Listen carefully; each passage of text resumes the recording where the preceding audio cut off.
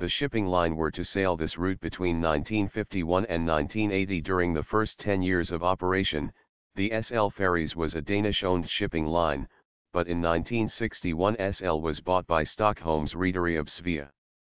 While the conditions at the HH ferry route were hectic, both for passengers and shipping lines, as the crossing time only was around 20 minutes, the route between Landskrona and northern Copenhagen had a crossing time of 70 minutes and hence were far more suitable for relaxing and, for instance, having a dinner.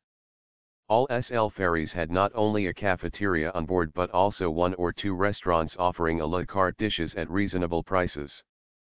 Until the early 1970s did SL use smaller ferries, like M/F Lily Scarlet and M/F Hans Scarlet, both included in the Swedish purchase of the line in 1961, only renamed to Swedish Standard, M/F to M/S. Thereafter a fast renewal of the fleet followed. M/S Linda Scarlet, 1961 to 1971, M/S Scania, 1967 to 1971, and M/S Dana Scarlet, 1964 to 1974, began to sail the route. In the most of the 1960s until 1971 the ferries departed every hour from each harbor.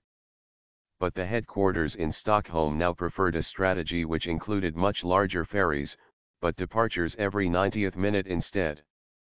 The oil prices made the operation more expensive and the higher petrol prices caused fewer than expected to use the cars. In 1976 did the headquarters in Stockholm close down Trave Line, one of its 3 shipping lines in the south. After only 8 months on the new route, the owners Stockholm's Rederi of Svea threw in the towel, and the history of the SL ferries ended in 1981.